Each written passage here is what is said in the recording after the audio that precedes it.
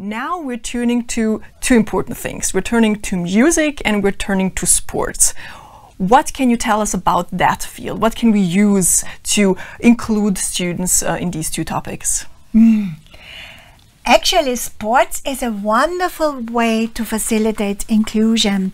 Everyone, for example, who has an accident and after this accident is in a wheelchair but still has access to use his or her hands, will tell you how sports have helped her or him to move back into just his or her social life. Like there's wheelchair tennis or wheelchair table tennis or a basketball from a wheelchair, which is actually quite fun. I once made a training for sports for persons using in a wheelchair. It's quite amazing. It's just the normal sports. You totally forget the disability. And now we've moved to a stage that even persons who are very severely impaired in their motor abilities, they can participate in sports. Bowling is a wonderful possibility. They use a ramp that can be adjusted to the way they are seated in the wheelchair.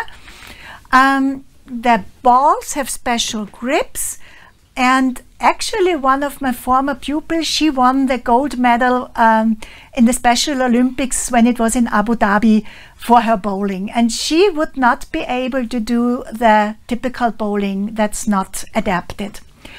Or for persons who use an electric wheelchair, you can tap, and now I do not know the English term. I would have had a picture there, but you can get the picture when you activate the link, what you use for the puck used in ice hockey. Yeah? But you play electric wheelchair hockey, and you just move the thing along either on ice, but typically here it's just a normal concrete floor, and it's the most exciting hockey game. Or especially designed for people with visual impairments is the so-called goal ball. It's like soccer, but you play it on the floor. So everybody is sitting on the floor. People who still have some remaining eyesight are getting blindfolded so that it's fair for everyone. And the ball has grips so it's easier to hold, and you can roll it along.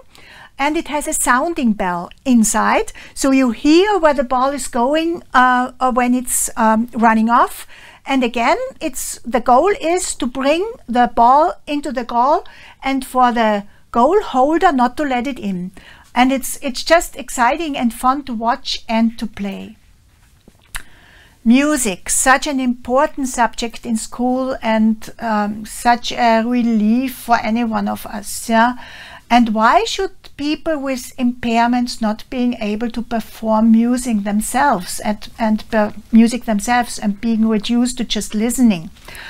And there's one firm, it's called My Breath, My Music, and they produce the so-called magic flute, and it's again attached to a computer, and by moving your head upper or lower, you play the different tones on the flute. Or the so-called V-harp. It's a harp that can be played without having to know the musical notes. Underneath the strings of the harp is a sort of paper sheet, and it shows you the musical notes but in different colors, and where you have to activate the string, it's where you see the musical note on the sheet below the harp. And this is a nice example, and when you activate this link, the very last one on the screen, you also will find a video. It's called Bliss iBand because of all of these persons are using the Bliss symbol communication system, and within this presentation we do not have time to dig into this, but they are producing music in the most incredible ways. Yeah? Even persons who have almost no controlled motor movements themselves.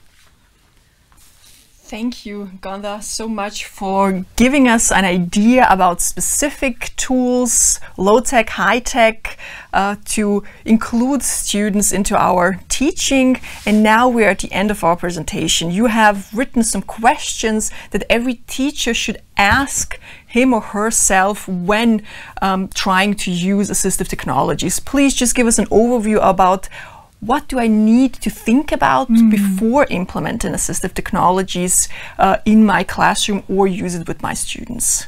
Yes, Edwina, that's an important reflection. So whenever in my class there's a student who needs more than the typical gadget I'm using in class anyway, we have to think, how independent is my pupil in retrieving and processing the information I'm providing in my class?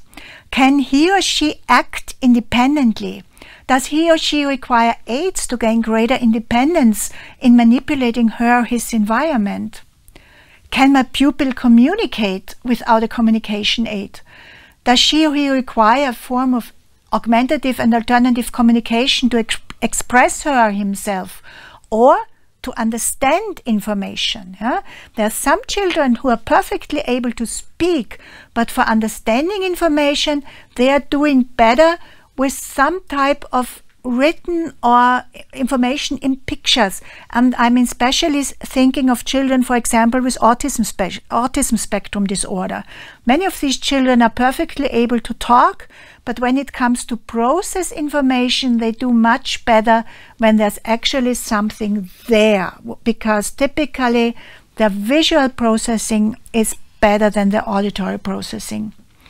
And now, if we found some type of assistive technology, and again, it does not always have to be high-tech, we have to consider, how familiar am I with this type of AT?